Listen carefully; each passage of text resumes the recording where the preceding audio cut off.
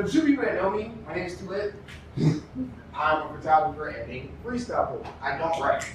I am perpetually cursed with writer's block. Anytime I attempt to write a bar, it disappears. So when I tell people, I'm dead ass serious when I say this. I come up with 20 bars a day as my girlfriend. I think my purpose in life, God, I'm here to talk shit. So, occasionally, it works for me. Normally I have new pieces. I'm going to do a piece that I've done before. Hopefully you understand what it means. I don't know my explanation. Warning. The following phrase has been known to start fights, cause drama, break windows, and sometimes leave someone emotionless. Don't you hate the phrase, I need space? What people don't understand is they mean I'm being literal. And it's so much easier to say than I need film break. Because I honestly genuinely don't know what I need. I need time. I need to breathe. I need someone to listen so I can actually breathe. I need my own perspective back, my own speaking. I need space to be.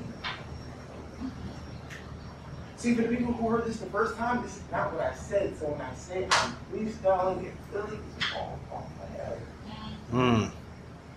And sometimes I need space to do that because it's not really artistry, it's madness. And this is sometimes the only way I can speak my sadness. Because look at me, I'm black, I'm male. And if I wasn't LGBT, you wouldn't give a damn about anything that I said. I need space to believe that I'm free is true fiction. Freedom is just a word made up by someone who has the power to create fiction. I need space. Shit, motherfucker, you do too. Because I know at some point somebody has someone that they want to say, I'm fucking tired of it.